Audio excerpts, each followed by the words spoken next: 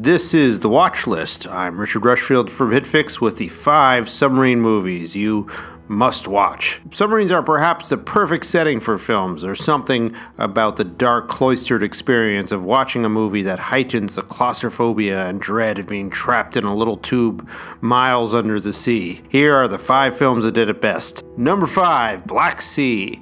A wonderfully tense restaging of The Treasure of Sierra Madre underwater as Jude Law leads a group of desperate men on an outlaw stub in search of lost Nazi gold. Number 4, Fantastic Voyage. A submarine trip through a human body with Raquel Welch, swinging 60s sci-fi at its height. Number 3, 20,000 Leagues Under the Sea. Captain Nemo's Nautilus, an undersea utopia/pretend sea monster, is one of the great fantasy creations of Disney's golden age. Number 2, The Hunt for Red October. A cat and mouse game under the seas at the Cold War's height would be exciting enough.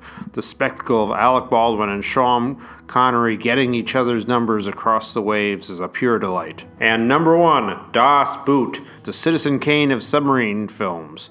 This tale of a beleaguered German sub's cruise in the final days of its nation's doomed war is a study in pathos and heroism. Every moment of the 3 hours will have you on the edge of your seats. And this has been Richard Rushfield with this week's HitFix Watch List.